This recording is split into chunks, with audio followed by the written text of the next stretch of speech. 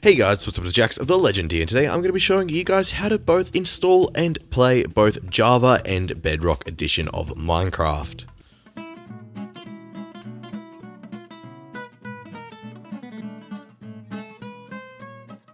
Now, there has been a slight change to both of the installations of both of these, and now when you buy Java, you actually get Bedrock for free as well, and it's included in the same launcher, so the process is a lot more simple and cheaper. So let's get going with the tutorial. Okay, so the first thing we want to do is go up to our search bar and type in minecraft.net. Now the link for this will be in the description down below, or you can copy and paste what I've got up here. Then we want to click enter, make sure we've spelt it all correctly or copied it correctly, and we should be greeted with a page that looks like this. Now there's two big green get Minecraft buttons, and you've guessed it right, we got to click one of those. Either one works, so click get Minecraft. And it will take you to here where you click where you want to play. Now I'm currently on my computer, so I'm going to be selecting that. So this is how you get Minecraft. Then you will be greeted with this, buy Minecraft. Now this is AUD 39.95, but if it's in USD, if you're in the US or Britain, it might be in a different sort of currency for you. Could be in euros. So the price may differ, but it'll be around 40 to 30 bucks normally. So click buy Minecraft here. Then it'll take a little bit to load, and then you want to sign in with Microsoft. Now if you already have a Microsoft account, click sign in with Microsoft, but if you don't, you can sign up for free right here by clicking this link. Once you've done that, it'll take you through the steps of selecting a way to pay and then reviewing and confirming your order.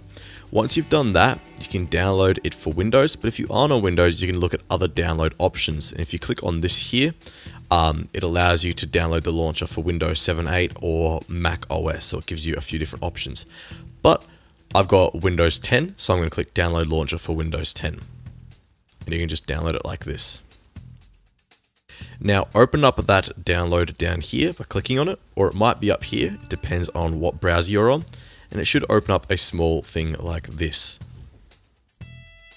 Now that box on your screen that I mentioned before won't look exactly the same, as yours will take you through the installation process. You just want to follow through that reading and clicking next. And mine didn't do that just because I already have Minecraft installed. But either way, once you've installed it, there should be an icon either on your desktop or in your start menu like this, and you can type in Minecraft and open up the Minecraft launcher. Now when you open it up, you should be greeted with something that looks a bit like this. Now you want to select your Microsoft login because you've got a Microsoft account, and you'll log into your Microsoft account here, either the one you used or the one you created. Now mine's already found that this is my Microsoft account here, Jack, so I'm just going to click Let's Play. And if you were already logged into your Xbox account or Microsoft account on your PC, you'll get something like this, and if it's a right Microsoft account, you can just click Let's Play. If not, you can change your account. Now we have this here. So this first tab here is Minecraft Java Edition, but if you want to play Minecraft for Windows, or commonly known as Bedrock Edition, click down here, and you can also play that here as well as Dungeons, but you have to buy this separately, and eventually Minecraft Legends when it is released. But let's go with Minecraft Java, so let's click this play button and get going. So now we've got Minecraft loaded, and we have two options. We have multiplayer and single player. We also have Minecraft Realms, but you can look into that in your own time because that's a little bit more complicated.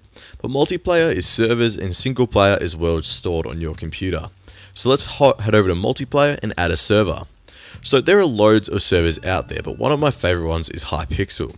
So to add that, all we have to do is press add server, which is just down here, add server. Then type in whatever server name we want, so we can do Hypixel, we can type in whatever we want. We can type in Skywars server if you mainly play Skywars, which is a Minecraft minigame on here. But I'm just going to type in Hypixel. Then the server address has to be the exact address that Hypixel uses. So Hypixel's address is hypixel.net, and this works, but if you had Hypixel .net, this server address wouldn't work because it's not correct. Now, many different servers have different addresses, and .net, .com, .co are all sort of common suffixes for these. So we can click done, and you can see the server is added, and we can either double click on that to join, or click on it and click join server.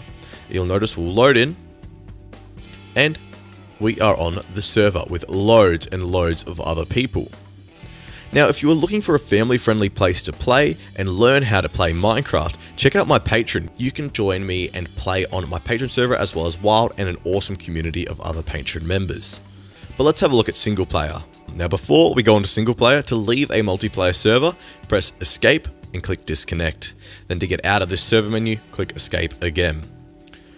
Now, with single player, we just click on single player here. Now, I already have worlds here, but you might not have this. So, click create new world. Click type in whatever you want. So I could type in Jax's world, and then I can select the game mode. Survival is great for just a bit of a challenge. Hardcore is a big challenge, and creative is just for fun building. And you have unlimited resources. Now, there's a small description here of everything, and there's a small description on all of these different options you have, like game rules and data packs and more world options. But the basic options here are the game mode and the difficulty and allow cheats on. So the difficulty, I'm going to make peaceful, so no mobs spawn, and I'm going to make it creative so I can fly around. And now that I've done that, I'm going to click create a new world.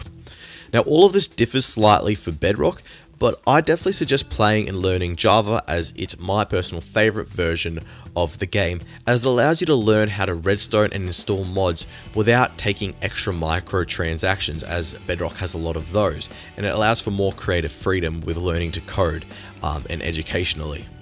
So now you guys know how to install and play Java and how to install Bedrock. So that's going to be the end of this video. I hope you guys enjoyed. Please leave a like, comment, and remember to subscribe if you are new, and I'll see you guys later. And remember, stay carbonated.